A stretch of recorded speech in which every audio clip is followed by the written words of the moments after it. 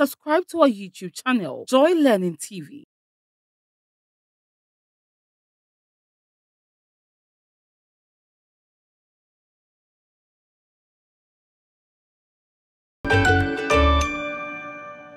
Hello Nets, welcome once again. As I always say, Nets, you are welcome to Junior High School Hour on Joy Learning TV. I am your facilitator and Nedite, Isaac Ohinamankwa, who is going to take you through computing. And today we are still continuing what we did in our previous lessons, in our two previous lessons, internet and social media.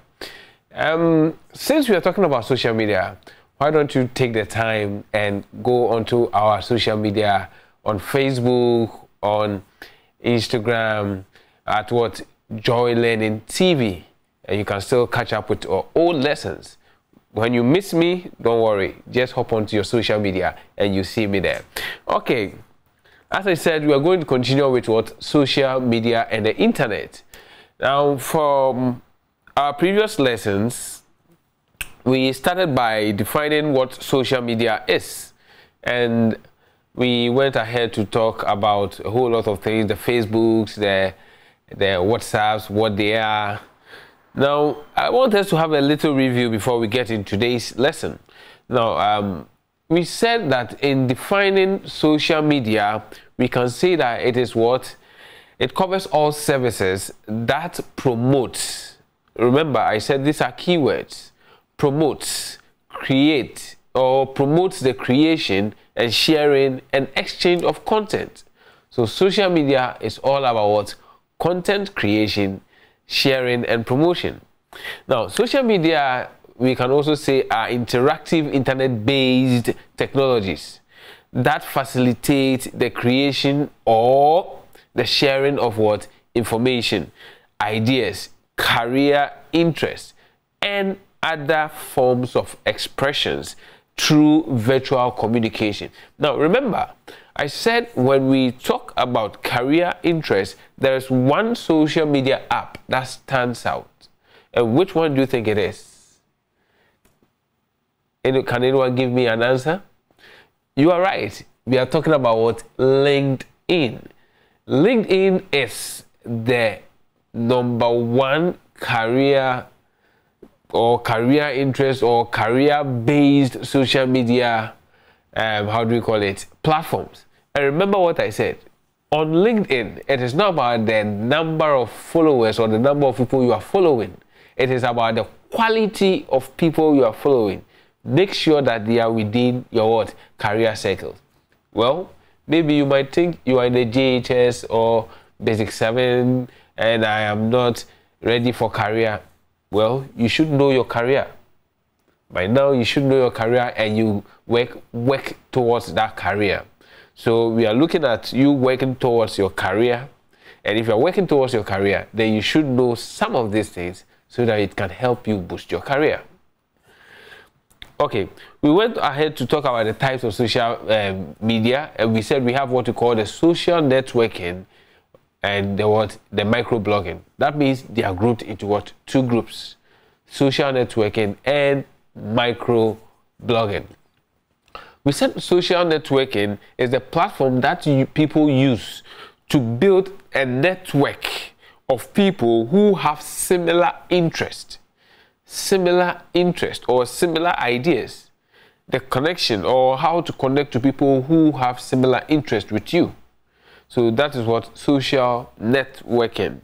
They include Facebook, LinkedIn, Google+, WhatsApp, Snapchat, YouTube, and the others. So you can use this channel to what? Link up to people who you have interest or similar interest with.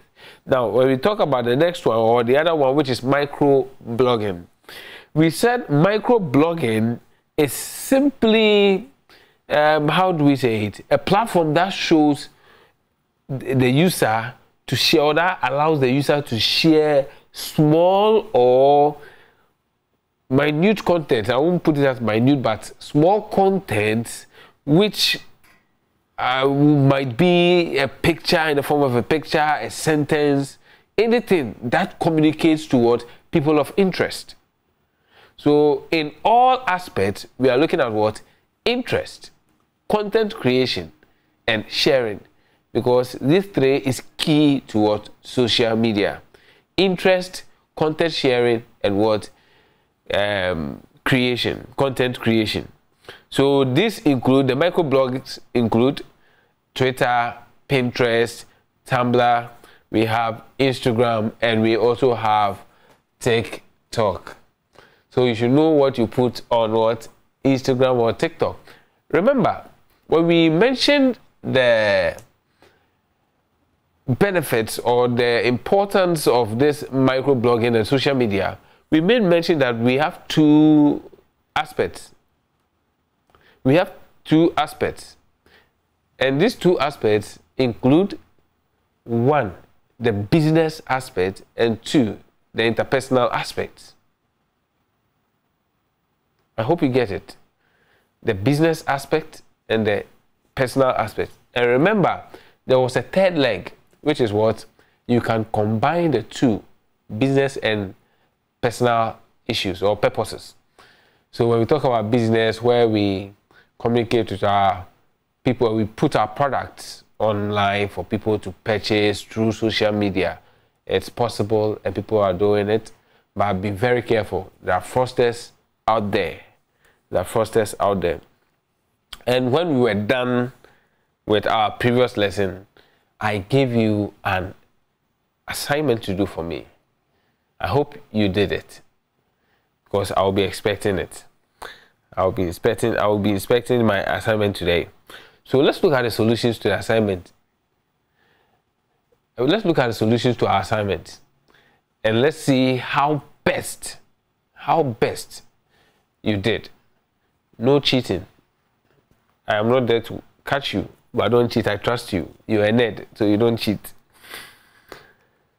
So the first question was, what is social networking?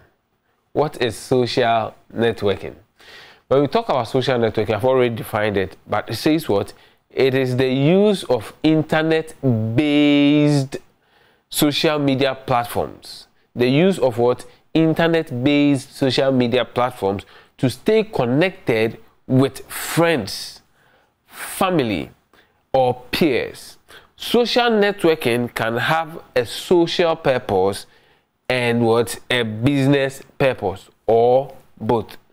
So when you are asked to define social networking, you can easily say what? It is the use of internet-based social media platforms to stay connected with what? Friends, family, and peers. Simple. You are done with your definition. Now, the second question stated that list 4 types of social media sites, and we made mention of them. We said we can have what? Facebook, we can have YouTube, we can have WhatsApp, Instagram, LinkedIn, WeChat, and a whole lot. Google Plus is also there. I know you know a lot, even more than I do. Okay, so what is microblogging? Microblogging. We said microblogging is a general term for the concept of posting very short status updates, as popularized by services like what? LinkedIn and Tumblr and Twitter. So you are posting what? Short status update. This is very key. Posting of what? Very short status updates.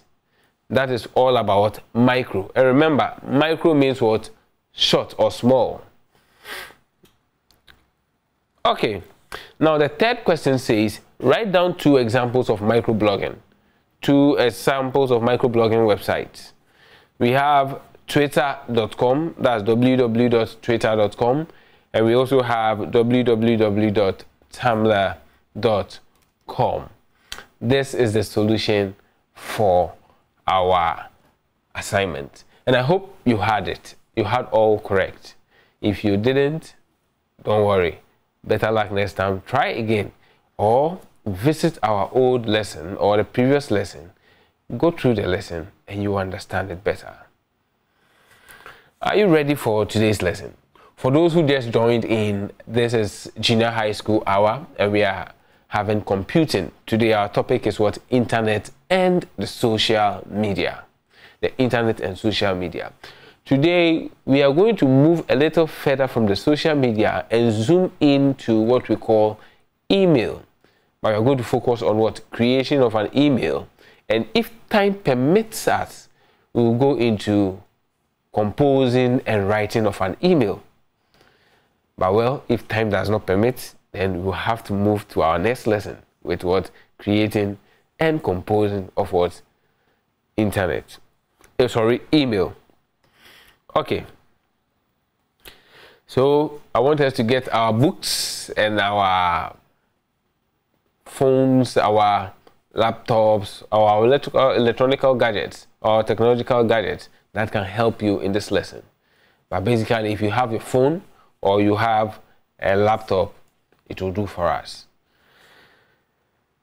So let's go. So in creating an email, if you want to have access to most social media sites, it normally requires two things.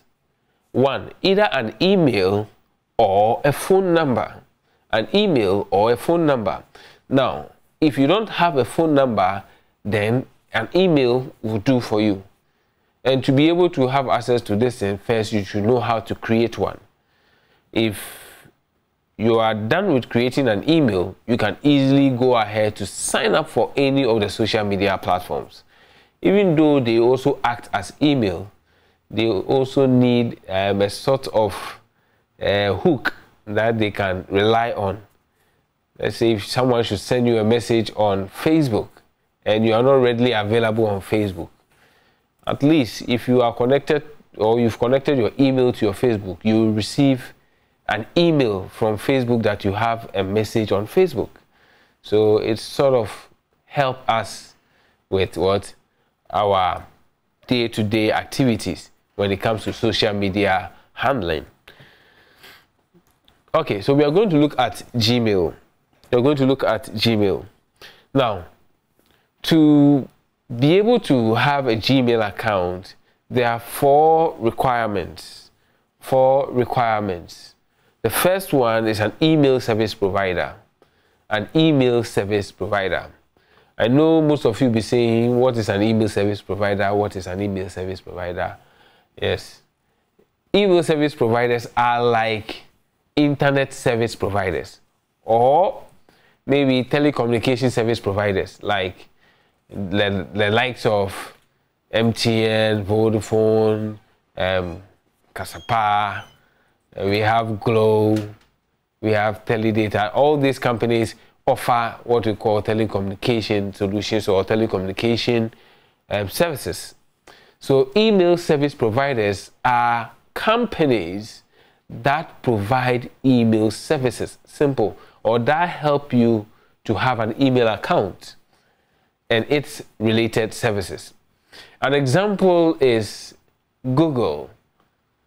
Please, not Gmail. Gmail is a product of Google. So if you're talking about an email service provider, we can readily say Google is one. Then we can also talk about Yahoo. We can talk about what? Yahoo. These are email service providers. What do you think we can talk about again? Do you have any idea of any email service provider? Well, if you have, then good for you. If you don't, just go onto the internet and just type email service providers. You will have a lot of them. A whole lot of them. Okay. Well, let me give you the one last one. You can have what we call Firefox, Thunderbird. Firefox, Thunderbird. Simple. That's one other email service provider. Or you can say email. Email itself is a service provider. Let me add just one more. Outlook. And Outlook comes from Microsoft. Outlook comes from what? Microsoft. Now, what is an email itself? What is an email if you should come across this question? What do you say? Email stands for electronic mail. It is just a name given to a service that allows you to send messages electronically. It helps you send messages or attachments or message with attachments electronically. So when you are defining an email, it is easy to say what? It is a service that allows you to send messages electronically. Okay. Now, the second thing that you will need is what we call a username. A username. Now, everyone has a name, but you can bear with me that when you are standing in a crowd of, let's say, 100 people, and you should hear the name Isaac, probably about 5 or 6, let's say 10 people might turn or respond to the name Isaac. So who is the one calling referring to? That will become a problem. So when we are talking about username, it's a name that specifically identifies you, the email user, on that platform or on the platform of the email service provider's platform. It is what? The name that identifies you in person. So someone can choose a name like, let me use Log. Well, if you try Log, it will not go through. Probably someone might have taken it. So Log. Someone can say, I like to use this word a lot. Prime. Yeah. Someone can use Prime. Someone can also even spell the Prime as Prime. So it depends on how you spell your name. So if there are 100 primes, they might all have a unique way of spelling their prime. That makes it what? Different. Okay. Then the next thing that you need is what? A password. And when I say a password, we need a very strong password. Why a very strong password? A very strong password because it is easy for people, I don't want to say like us, or easy for people, let me say, I don't want to put them as criminals. Not every, let's say, hacker is a criminal. Actually, hacking is divided into two groups. We have the white hats, that's the ethical hackers. They look for flaws. They look for flaws or errors in systems, and they try to point it out. Their work is genuine business. They don't do it maliciously. But people who have malicious intent, who have evil intent, and want to steal from you or have a way of taking something from you, information, data, money, whatever from you, they will easily be able to break into your password if you use a simple password. Let me tell you this scenario. I was chatting with a friend and I was having that friend's phone. So as we were talking, I was asking questions through our communication and the phone was locked. At the end of our conversation, I gave my friend's phone to him. I had already opened the phone. How did I get to open the phone? As we were chatting, I was just picking information. I was just picking details or information for his password. So trying to use a very simple or easy password can easily be identified or can easily be cracked. So most email service providers have decided that to have a strong password, it must carry one, a capital letter or what we call uppercase. 2, it must have numbers included. And 3, it must have what we call a character included. A character like a comma, question mark, anything that will make it very difficult for the person to break. But don't worry, even with that one, they have ways and means to get information from you. But you have to be careful on the internet. You have to be careful. Okay, so we are going to show a video of how to create an email account. How to create an email account. And with this one, we are going to take or create it from one of the email service providers, that is Google. After that, we'll go to Yahoo and see how far we can go with the lesson. So let's start. So I want us to watch the video very carefully. Now, for this lesson, we are going to open Google. So we are going to use a different platform, that is a private tab that will not allow me to log in directly into my Gmail, but rather open a Gmail, a fresh or a new Gmail for me to use. So the page is loading now. Now this is the interface for Gmail, and the first thing you see is sign in to continue to Gmail.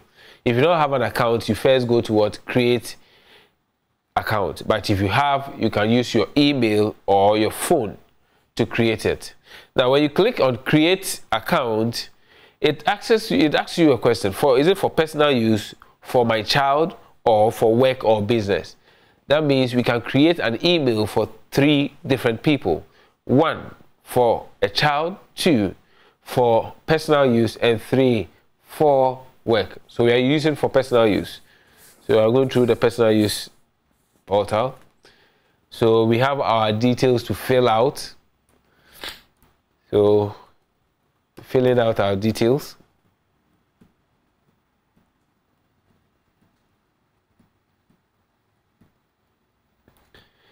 And when you are filling your details, anything or when you don't see any part of the form marked as optional, that means it's compulsory you fill that part. If you don't fill, you will not be able to move forward in the creation of the email. And in writing or in typing your username, your preferred username, remember, someone might have taken your username already, and there are certain characters you cannot use, like the underscores, the hyphens. You cannot use them. They prefer you use periods, or what we call a full stop. So you can use a full stop. When you still use it and it seems someone has taken it, the names or suggestions will be made for you. If you look on our screens right now, you can see that we have suggestions available, which is PriTech 41, PriTech 1992. We have Tech Prime 340. So you choose any of them and you are done. Now we go to our password section, and in our password section, since I'm using Firefox browser, what it did for me is that it suggested a password for me. It generated a password for me, and this password is complicated. Numbers mixed with how do we call it, characters and a whole lot, and it's a very lengthy one. So for someone to break this password, it will be difficult. So you can choose to use the password generated by Firefox or your computer, or if you want, you can go ahead to choose your own. But I chose to take the one generated by the computer. So after that, you click on next. Now over here, you realize that we have the flag of Ghana over here, and a phone number which is marked optional. That means you are not mandated to put in any phone number. You are not mandated. It is not mandatory that you put in any phone number. So you enter a phone number if you prefer the phone number, or you can use an email if you prefer that one. Now, the reason why we use an email or a phone number is simply to help us recover our email or password in case we misplace it or we forget it. So after that, you enter your date of birth. You enter your date of birth. So it's entered. So let's use 1975 as date of birth. 1975. Then let's go to gender. Gender. Please, when you get to the gender column, we have the male and we have the female. We have rather not say and I think customize, but we know male and female. If you choose not to show your gender, well, it's fine. Maybe you don't want people, you want to be a criminal, so you don't want people to know who you are. Well, you can still choose a female if you're a male, and you can choose a male if you're a female. That is still lies. But to be truthful, you choose who you are, a male or a female. When you're done, you come to your agreement section and you accept the agreement. Now, the reason why we have an agreement section is simple. There are activities that Google cannot use your email for. They cannot share your email to anyone without your permission. But within their agreement or conditions, there are some clauses where they might say you might use your email for promotion. If you agree or you accept, that means they can use your email for whatever they said they want to use it for. But if you do not agree, it cannot be used, and also you cannot create the email account. Okay, so this is the interface for our Gmail. After creating your Gmail, this is what you have. When you open your first mail, this is what you have. Just an introduction to Google Mail or Gmail. In our later lessons, what we will do is we will go back to the interface and look at the constituents, what makes the interface, the features. We will look at the compose, inbox, the sent, draft, a whole lot. We will look at them and we'll move ahead. Okay, so that is for Gmail. Now, let's create an email in Yahoo. Let's create an email in Yahoo. So in creating an email in Yahoo, it's also very, very simple. We are going to, this is Google, so we are going to change it to Yahoo. We start typing. Now, I typed ymail.com and I had one in potential risk ahead. Probably that website address certificate has expired, or there's a problem with that website address. So it normally prompts you with what security risk, that if you go on it, it's not secured. But I now chose to use what, yahoo.com, so that I can use yahoo.com to get my email address. Okay, so now we are typing and we are waiting for Yahoo to open.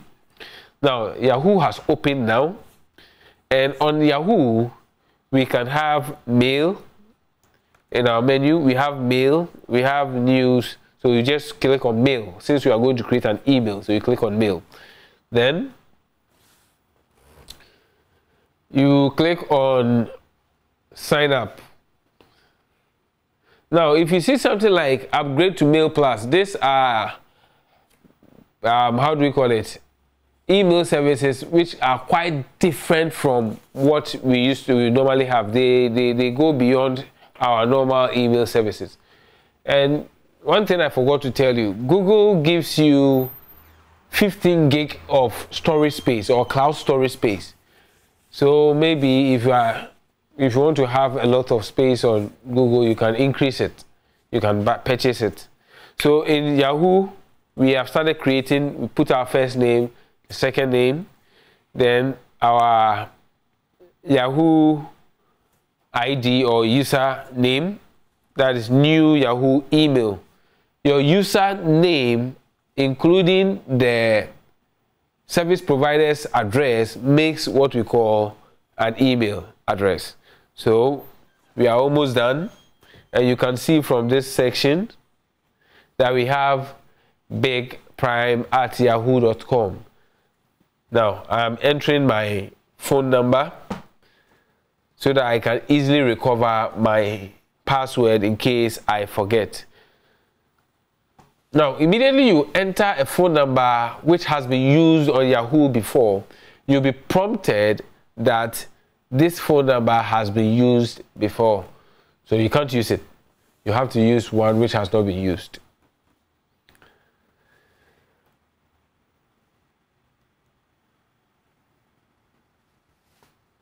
So my code is in, so I'll enter my code very soon. The code is entered.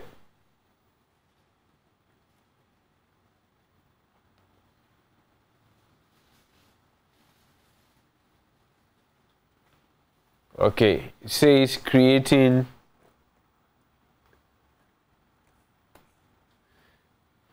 so we have a success. We are done with creating of what? An email in Yahoo. So this is the Yahoo interface. The Yahoo interface. This is how Yahoo also appears, the Yahoo interface.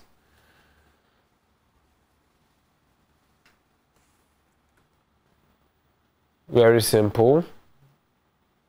And they have similar features when you come to Gmail. They are very similar. They are very similar. Okay. So we are done with the two. Now, let me see something. I want to see if you can write down the steps we used in creating the email address. I want you to write something down and let's see.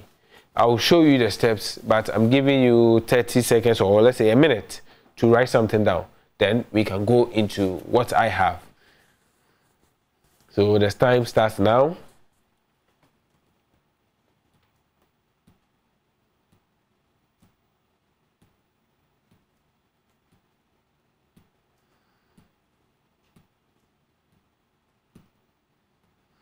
By this time, you should be getting to the end. Maybe my time might be short because some of us might write slow.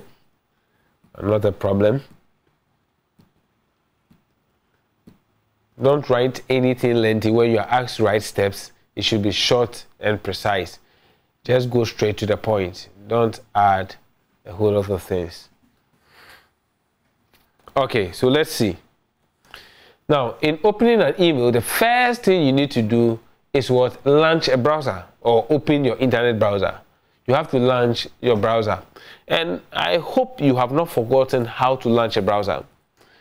Actually, there are 3 ways of launching a browser. You can have more than 3, but let's stick to 3. The first one is to, if the browser, the icon of the browser is on your desktop, is to what?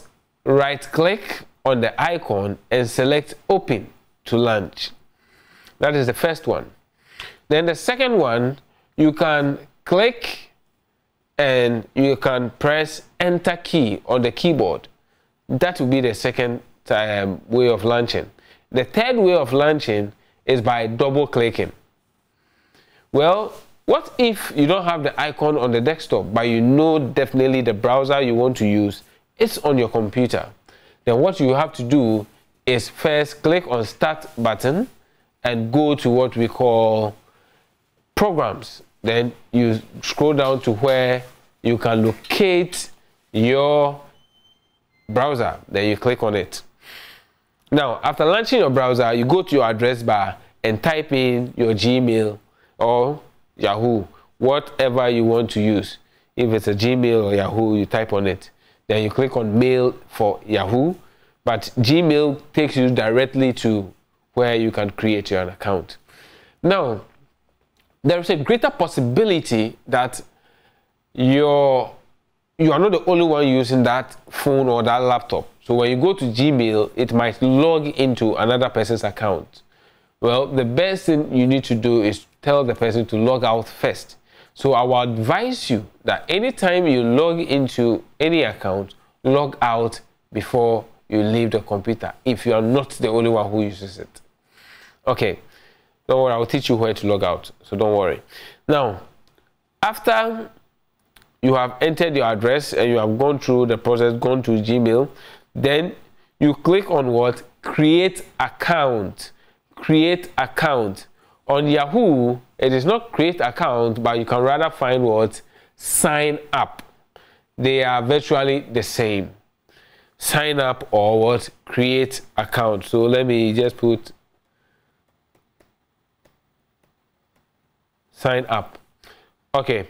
Now, on the new page provided, fill in your details. Fill in your details on the new page provided. Fill in your details. When you are done filling everything that you are required to fill, and by accepting, then you can click on what? Submit or done. Then you are done with what? Creating an email. Very simple. Just fill on the new page, provide the details required. Just provide the details. That is what required. What they need you to write them or fill it. That is all. Then you click on submit or done. So that is very simple. You can take a snapshot of it or you can write it in your books. If you are writing, you can write it in your books. Now, there are certain age groups which are not allowed or permitted in some countries or by or per our, how do we call it, let me say, internet laws or the laws governing the use of the internet. There are certain groups of people who are not allowed to operate an email. It is people who ranges from birth to 12 years old. From birth to 12 years old, you cannot operate an email account. It is not easy to operate unless you have an adult who controls that account for you. So let's see the process. Very simple. Very simple. So that one, I'm going to log out. I'm going to sign out right now. Log out and sign out are virtually the same thing. So I'm signing out here. This is how to sign out. You click on your what? Your profile. Then you click on sign out. Now when you click on sign out, automatically okay, this one is details about your account. It's not necessary. Click on sign out. Click on the sign out. Then we have a page open for you. Now this page, you have what? Your email will still open, but you have other options. So you can remove the person email from there or add another account. So over here we are going to create another account. So we click on the age limit, then it gives us 13. Now what you have to do is you have to get permission of mommy, from mommy or daddy or elder brother or whoever is helping you in creating the account to create the account. You understand? Because they will need their details, that's their email address or their phone number, so that they can easily monitor that email address.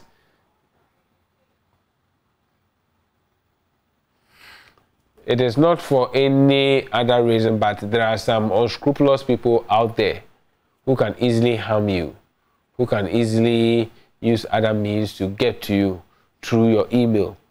So they need to protect you. They need to protect you.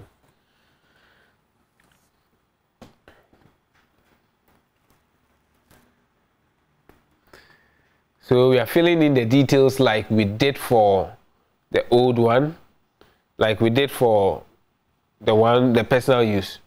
We are filling in the details.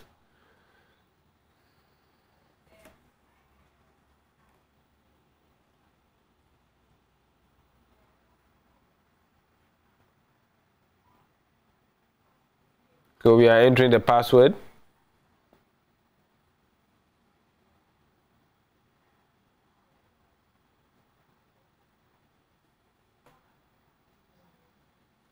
Now, when you enter the password, when you are alone or you don't want anyone to see your password, always make sure you click on show password to make sure that the two passwords match. If they don't match, you will not be able to go through. It will give you errors that they do not match. Okay, so we are done with that.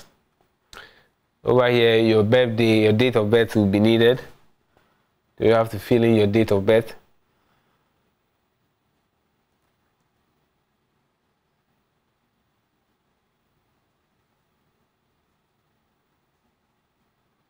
So we are using 2012, which is not yet up to 13 years. That will be approximately 11 years, if I'm not wrong. 11 years. No, it's not 11. It's even 10 years. Still 10 years. Not yet June. Then, after that, you need your parent to sign in. This is what I was talking about. So, mommy or daddy needs to sign in.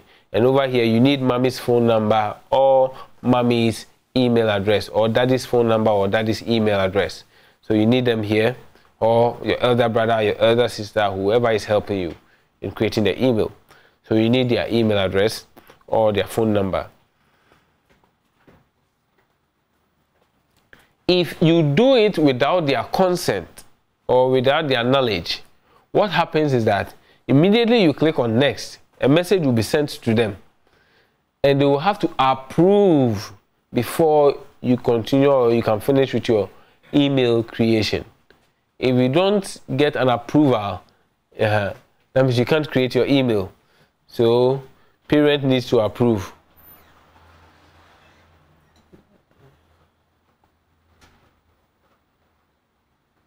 So over here, privacy policy, so that no one will impede your privacy. Then daddy or mommy will have to enter his or her password, or your brother or your sister or the one who's helping you have to enter the password. When the password is done, now you have successfully created an email account. So a prompt will be sent to the phone to verify that he or she is the one who entered the password.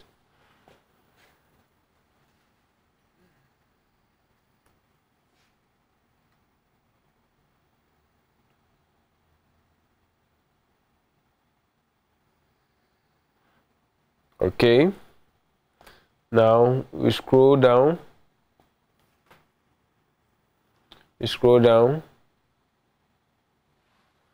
Click on next.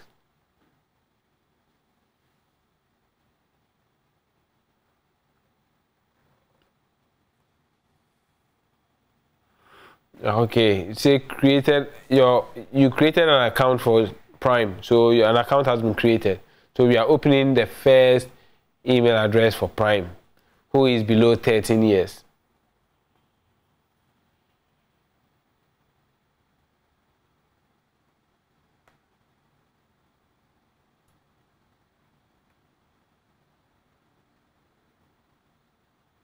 So this is the interface for Prime's email, and you realize that he or she didn't receive what?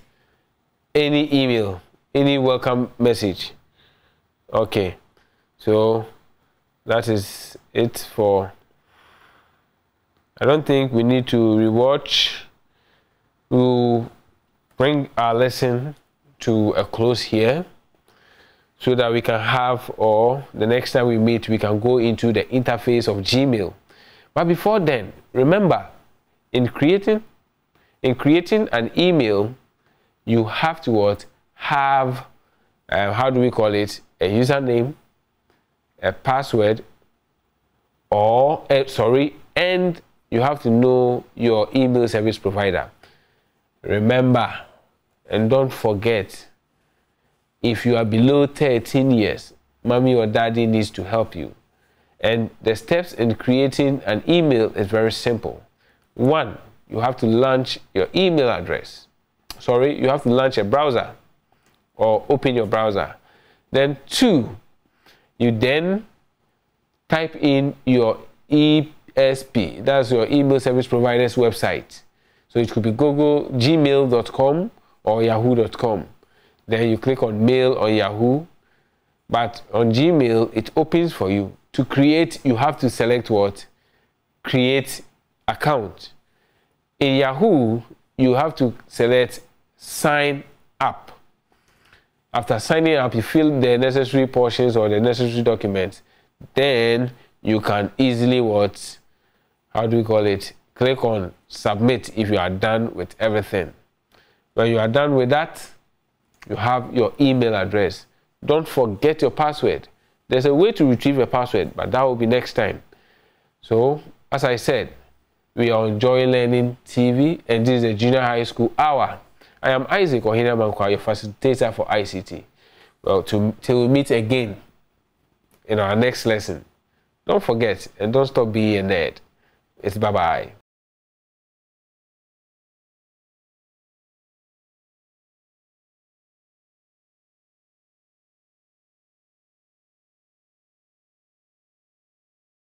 YouTube channel Joy Learning TV.